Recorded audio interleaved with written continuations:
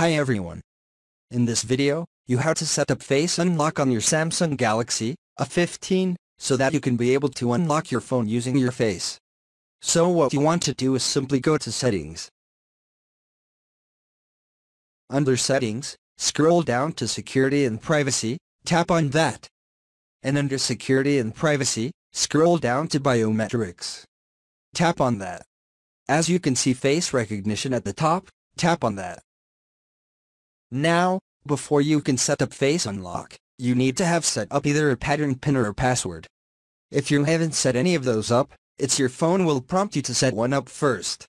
And then just hold your phone to your face to register your face. So my face is now registered.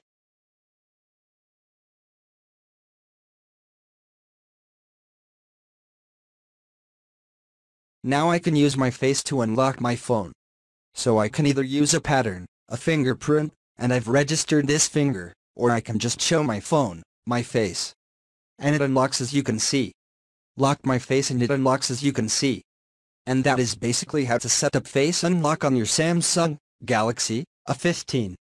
Thanks for watching. Leave your comments and questions down below, and good luck.